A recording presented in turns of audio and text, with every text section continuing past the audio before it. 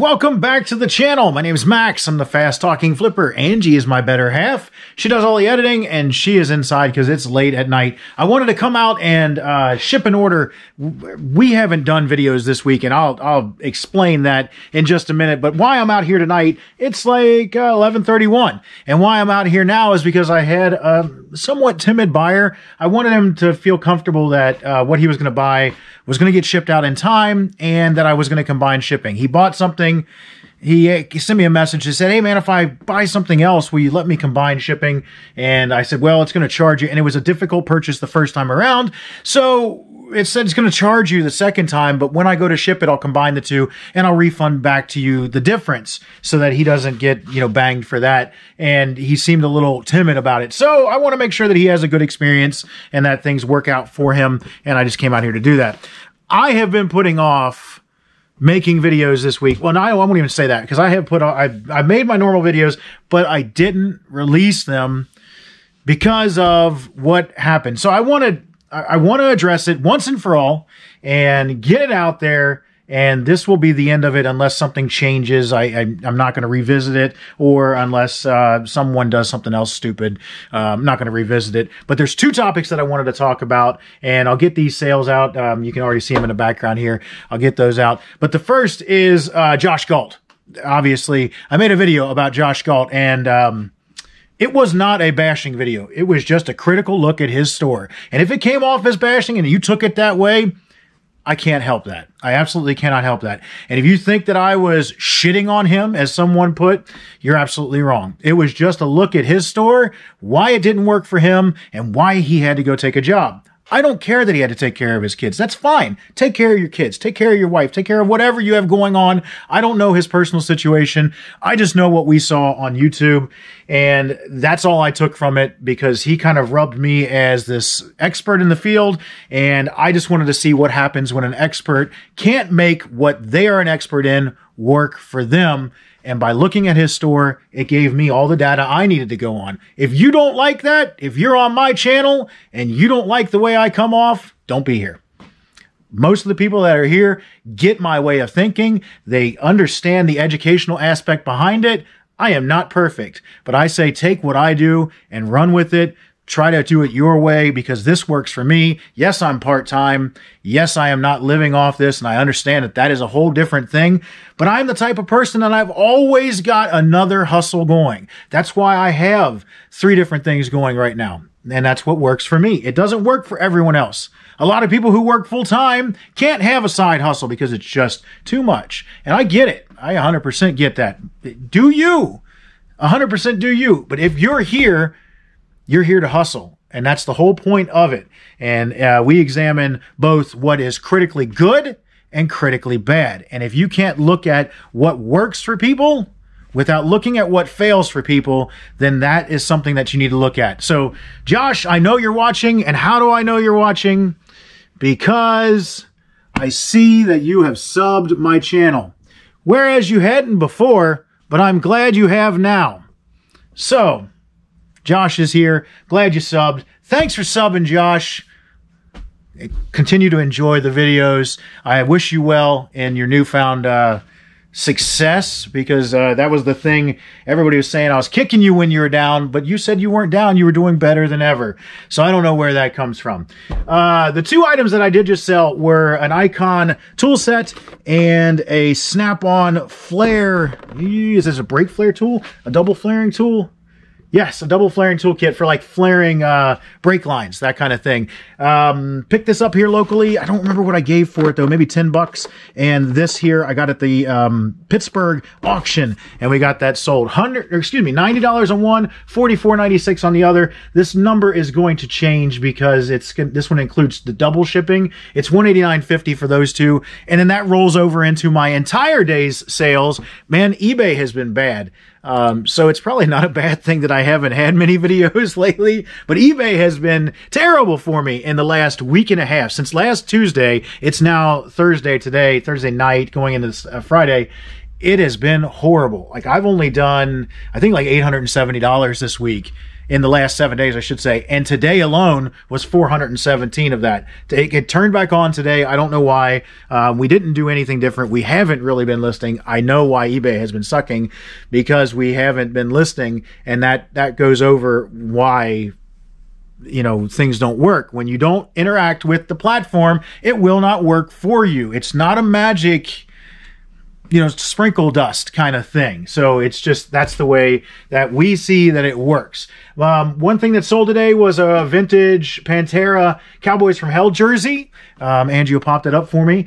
$124.95 on that guy there. Pretty good jersey that I got for $5 at a yard sale. Got this next shirt for less than $1, brand new. It was a vintage 1986 F-15 Eagle Blackbird shirt, all over print. Super cool. This is vintage, new old stock, never been worn.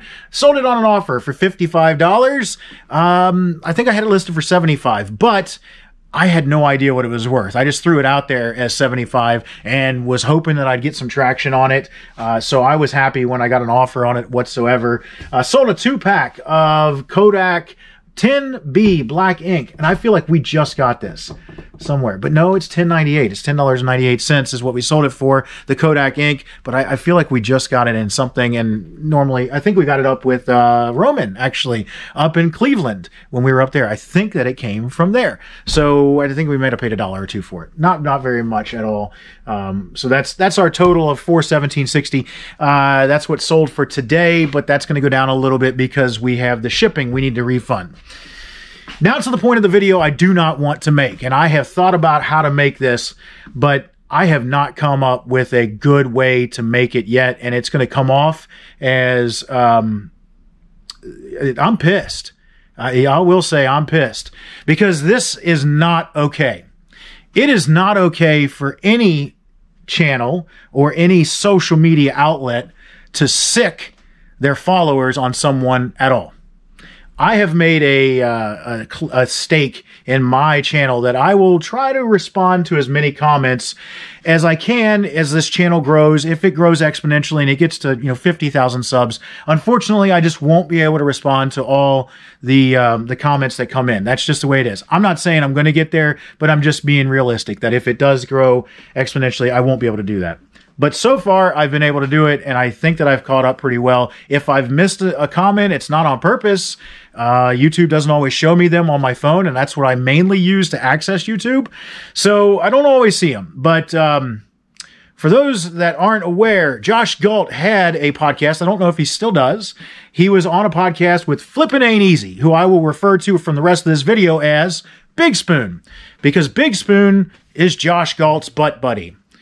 Big Spoon has the podcast with Josh, and Big Spoon has a much bigger channel than I do. He has 22,000 subs.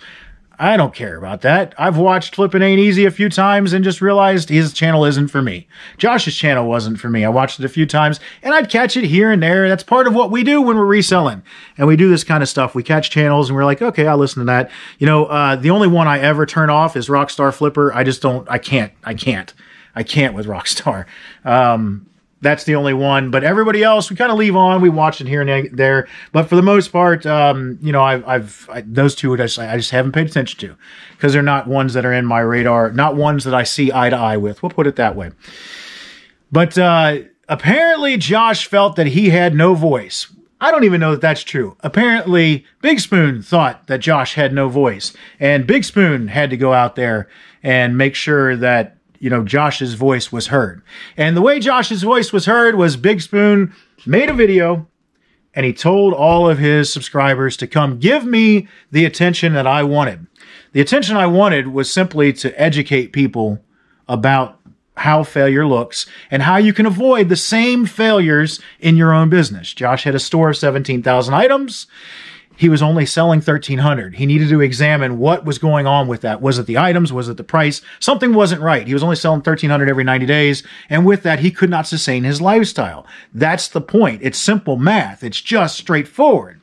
There's nothing critical. Well, there was critical about it because that's, I said his sell-through rate is atrocious. It is. That's a terrible sell-through rate. Anyone that can examine a store will tell you that's not a good sell-through rate. It's not a good target.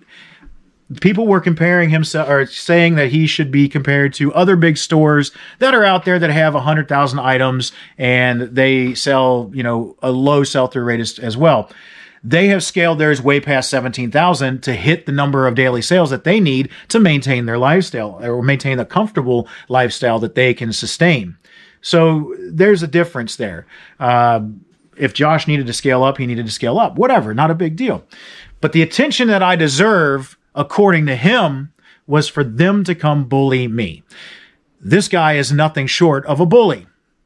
This guy held himself out there as some righteous punk telling people to come bully me. I get it that in this space, there are viewers that will not see eye to eye with different people. I just said I don't see eye to eye with, 3 different channels. There's nothing wrong with that. Just don't watch them. Do not watch them. And because of that, viewers aren't going to see eye to eye with me. And I get it. His viewers, people that enjoy his content, probably aren't going to enjoy mine because we educate differently. We have different perceptions. We have different ways of seeing things, and we go about things different. I am not the type of person to be touchy-feely and, you know, community this and community that. I am, you know, camaraderie based, but to the extent that I am touchy-feely with it, that's just not it. And that's the way that those guys went about it. At least kind of the way that I understood it. And I could be wrong there, but that's my opinion. So deal with it. If you don't like my opinion, whatever, I don't care. But to send a group of people to someone's channel so that they can bully them, so that they can make threats about buying things and then returning them so that their store fails, I don't mind a good, honest debate. And if you watch those comments, there were some people that were very level-headed in it. And with those people, we had a good conversation. I've had great conversations about this with other YouTubers who have reached out, and some people that I've had fantastic conversations with have really given me a deep dive into, you know, what this channel is about and what it will be if we continue on forever or whatever. It's been a very learning process. But what is not okay is people to come on there and just absolutely make the most asinine comments, or just like the comments that you couldn't see that were held for review were honestly laughable. I've been on the internet since 1992. More than a lot of people have been alive, and I have been a professional shit talker all that time. So to see some of this stuff, it's just like, you're not going to get under my skin. It's not going to happen. You're not going to get under my skin by making a comment on YouTube. It just won't happen. But this stuff was like, really, like that's all you can come back with. If you come at me and try to bully me, I'm just going to come right back with it. And that's the way I've always been. This will not continue. The bullying will not continue on this channel past that video. I guarantee it. I will block people. I will delete comments. I have no problem with it. I will, whatever Big Spoon wants to do, he can do it. I don't care. And if you have, or if I've heard that this video incident was mentioned on other channels, and if you think that you're going to send people, I'll do the same thing with you. I have no problem whatsoever. And people that are, you know, talking about, oh, you're an internet tough guy, whatever, don't. Because I'm the same way in person. I have no problem whatsoever speaking my mind in person, the same as I do behind a camera or behind a keyboard. So there's no problem with that. Just understand that the bullying goes no further. You want to bully, you want to play that game, play it in that video. I have no problem. Go ahead and give me the views, give me the content, do whatever you want, but do it there, because it's not going to go forward. We're going to get back to producing 2 to 3 videos a week, doing shorts outside of that, and doing our normal thing. And I'm going to forget that Big Spoon exists, just like it was before he decided to butt into my channel and make things difficult for me. So I appreciate that. I did what we had. I appreciate you, Big Spoon, because you got me another like 1,200 freaking views. Fantastic. What I would love is my video to get more additional views than what his video produced to begin with. That would be funny because he's so full of himself. What I found the most laughable about his video, I did eventually watch it. I didn't watch it when it first came out. I I waited a little bit for things to settle down on my end because we were busy that day. And I did watch it once it first came out. The thing that he is saying I am doing wrong is exactly the same thing that he's doing. And that was the most hypocritical thing that I've ever seen somebody do, is to say he put out a video just to get views. And that video was only put out so that he could get views, so he could sick his people on me. So, off my soapbox. That's the end of it. If something else happens and changes things, I might bring it up. But for the most part, that's going to be the end of it because the drama is stupid. It's completely dumb. The videos or the comments weren't worth it. None of it was worth it. I will still look at other people's stores. I have no problem with that. I will tag people. I have no problem with that either. And if you think that I have hurt your feelings because I have tagged you, reach out to me. Let's talk it out. They tried reaching out to me, and immediately they jumped down my throat saying that I was shitting on Josh. And I don't see where I shit on him one time. I was critical of him, but I did not badmouth him. I did not do anything that was negative to him. People are saying just because you mentioned him by name. Josh was on the podcast saying these things. Josh announced these things. Josh put himself out there. That's not me calling him out because I know secret things or I was told something or whatever. It's not gossip. That's what happened. So it is what it is. Guys, this will be the last time that we talk about it, unless something changes. I keep saying that because I don't like definitives. That'll be the last time that we talk about it. You won't hear about it again. We'll get back to producing regular videos this weekend. It is Thursday night, so I won't see you again until Monday, unless I get into something. I think we're going to... I think that there's a church sale and a yard sale this weekend, and I think I might film at the yard sale, actually. I think that I'm allowed to. I don't remember. Man, it's been a long week. We've just been busy. We have been real busy. We did pivot and sell a bunch of car stuff. I sold a motor and shipped it to Colorado, and that was a $1,200 motor because things were slow. So what did I do? I pivoted and I pushed another side of the business. I have several sides of my business that's the way I can work things because I am not full-time reselling. Not that I don't want to be full-time reselling, but I need the flexibility because of the scheduling.